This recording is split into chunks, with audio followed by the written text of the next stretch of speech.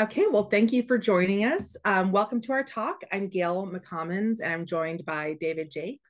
And today we'll be sharing about our InnerSource portal using Backstage that David created for our team. So a little bit about our team. I am in the Comcast Open Source Program Office, the OSPO. The Comcast OSPO was founded in 2017. We're currently a 5-person distributed team. We're distributed globally across Philadelphia, San Antonio, Denver, Chennai, and Silver Spring. We support over 9,000 technologists and over 2,000 project repos on github.com and over 50 InnerSource projects. Personally, I've been working with open source throughout my career and have spent the last 4 years in roles fully focused on open source.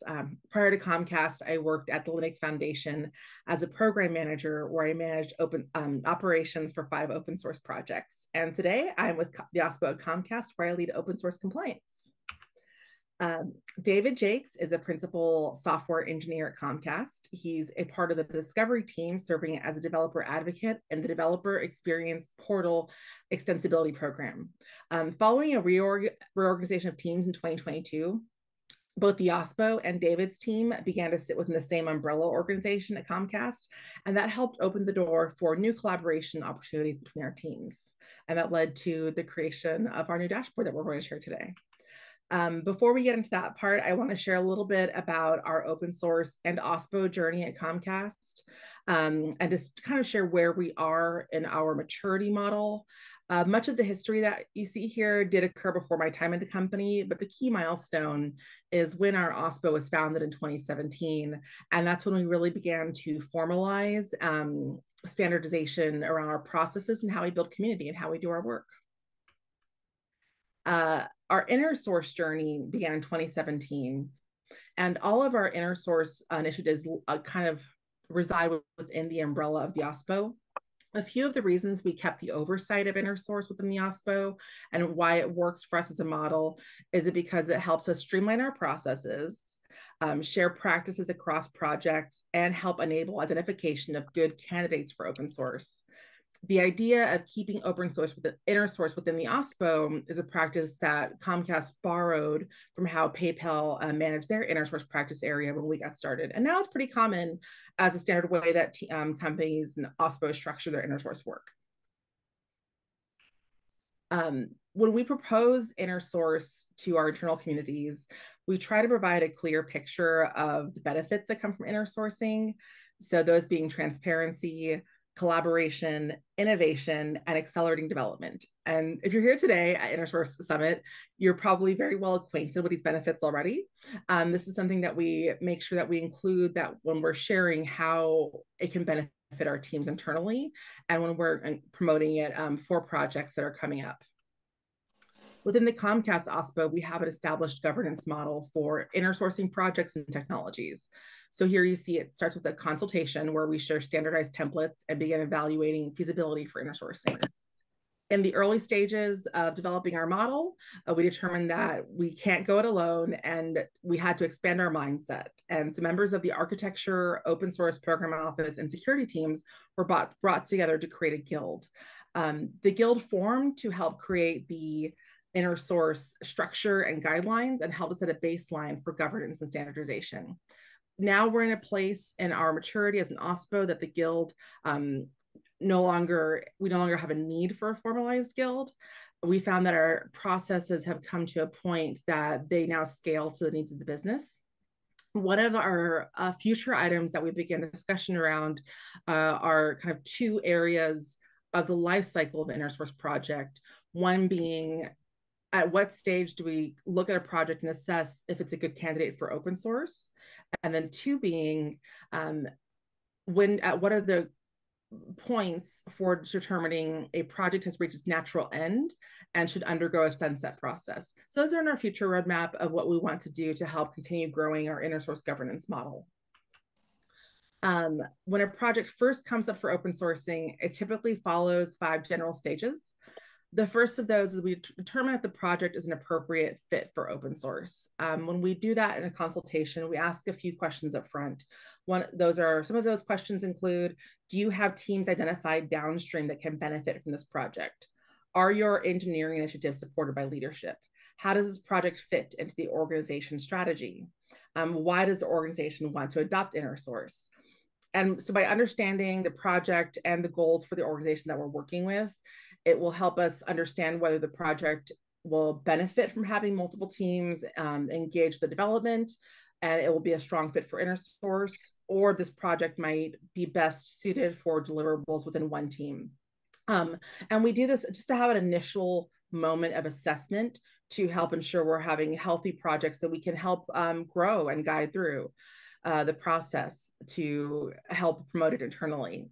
The key step in this kind of these 5 stages that we're going to talk about today is the release stage. So this occurs after we've worked with the team and we made sure, hey, this is a good fit for InnerSource. We want to go forward with this. We've made sure the repo's open, security checks are done, documentation's created, the project's approved, everything has been done, and we're at the final stage. As I mentioned before, we've had a dashboard previously where we, in our early stages of InnerSource development, began posting our metrics and having our data of how many stars, how many reposts we had, how many contributions or PRs there were to each repo. And that was something that we had where we store our data. Our challenge was that it wasn't easily discoverable. We had a link to it on our website, but there wasn't a natural way to get to it. And that brought us to an InnerSource marketplace. And building it, we had our dashboard, it shared key data elements. It was a great first step, but also wasn't very pretty to look at necessarily. And we wanted to improve discoverability for our internal community. We wanted to have an organic landing place for it. And this is where our collaboration with internal teams really became key for us. David Jacques, who you'll hear from shortly, partner with our team to create a new and improved portal on a marketplace that was created on Backstage. And so, David, if you'd like to begin sharing what that looks like for us. Yeah, thank you, Gale. I appreciate that. So as you can see from the slide, our developer experience portal is called DevHub. And we're going to talk more about that as we go forward. But first, let's go back before we go forward. So slide. Yeah, so this is how I view the lovely InnerSource metrics portal as it existed beforehand. I mean, Gale and the open source office team were really out in front of developer experience before most anybody else at Comcast. So, they drove into that developer experience, and, their portal was really a good example of that. It was fairly basic. I mean, it was HTML and it had some JavaScript to pull the data. It did what it needed to do. As Gale mentioned, I mean, it really was about telling people, what the key metrics were on the projects that were inside of the InnerSource umbrella. And so that is exactly what they wanted to share with their users. But as Gale mentioned, it was kind of low visibility. So if you know, you know. Yeah, so slide. Talk a little bit about our organization itself. So at some point along the way, Comcast, decided that building, this shared developer experience organization, be a strong solution to help Comcast deliver on innovation, with speed and with quality. And where'd I go? I just got lost. But sorry, my notes just disappeared. There they are. Yeah. So as Gale mentioned, the OSPO and in my discovery group, we're both parts of the same DevX organization. Obviously, you can read our mission statement here. And we'll slide. Thank you. So my team, even before the DevX organization started, we knew that we wanted a developer portal. And we started from scratch. We thought, we could certainly write all of this stuff ourselves, right? It was originally built to serve specific needs, mostly around some security needs for our organization. But as things happen, the organization evolved around us, and we wanted to grow it into a much larger scope project. And it's the classic challenge of changing the tires while you're driving down the highway. But at some point, that the reality set in about that. And while part of it does remain, and it's still in use today, and it's driving value for us, was kind of clear that, in the new mission of, being a front for this developer experience, from cradle to grave, we needed that new face. And turns out, as we were, slide please, Gail, sorry. Backstage was a thing.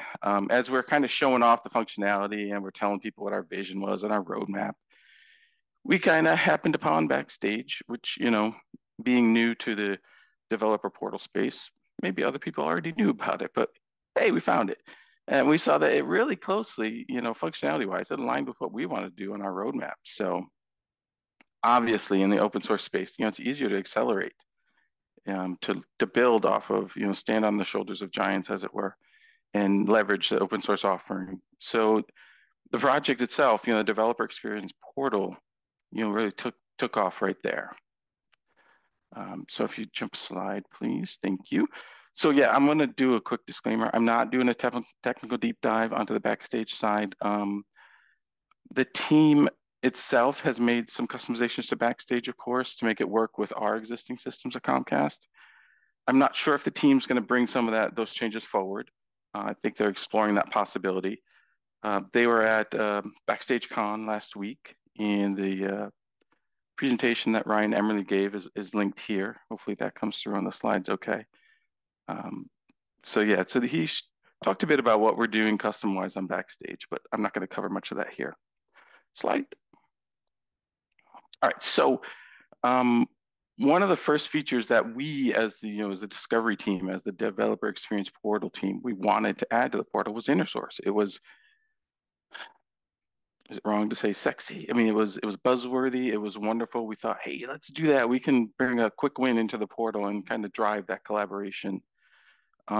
Interestingly enough, as the organizations were shifting, we didn't realize that InnerSource, the OSPO team, already had a portal for InnerSource. So we were out there selling our ideas, telling them how great this InnerSource portal was going to be. And then the OSPO came to us and kind of tapped us on the shoulder and said, what are you doing here? And then they showed us their portal. And so really the partnership was born at that point. And it's wonderful. It's been a great experience personally, professionally. I think our OSPO team is very strong and nice people, and that's a bonus. So our revamped version is actually a Backstage plugin. So it takes that isolated cabin that is nice, but it really brings it downtown to where all the foot traffic is. That's kind of what we want to do. We want to leverage InnerSource, and we want InnerSource to be able to leverage us. So if you hit the slide, on the developer side, from our perspective, on the developer portal side, we win. We get to be the home for this well-respected OSPO team and their pre-existing portal. We didn't have to reinvent any wheels. We just had to lift and shift almost, at least from the data side. On the InnerSource side, we can put those InnerSource, those flows, those processes, those ideas in front of the application teams. And so at the end of the day, we're really trying to do a few things. And some of these are a little fluffy, but that's fine. We're trying to increase the discovery so that the application developers know what software might already be in the toolbox inside Comcast from both upstream and downstream. So there might be some libraries that are InnerSource that they could take advantage of. We want to increase the reuse so that we can, make the whole delivery process faster.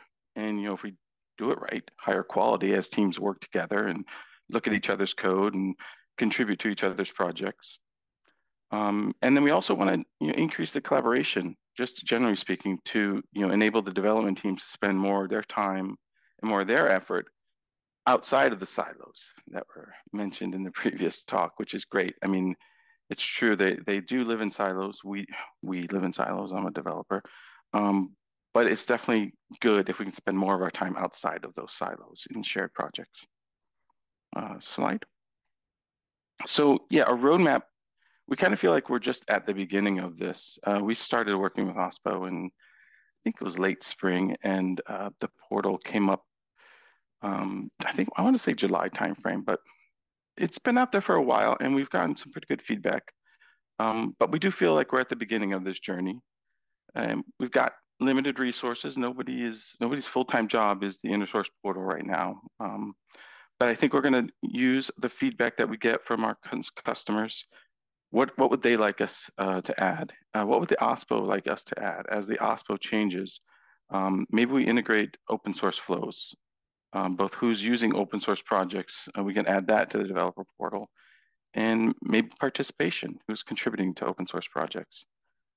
We definitely want to help the InnerSource teams take advantage of DevHub, and we want to help the DevHub teams take advantage of InnerSource. So it's really those synergies that we're trying to drive. I think the feedback has been positive, both delivering value to the developer platform because we added InnerSource to it, and that's fairly high profile. We like having that InnerSource inside of the portal, and also the way to provide exposure to the InnerSource teams that are out there, so that any developer coming into DevHub will see what InnerSource projects are out there, what they can contribute to, and what they can leverage. And I think that's it. We're open for questions.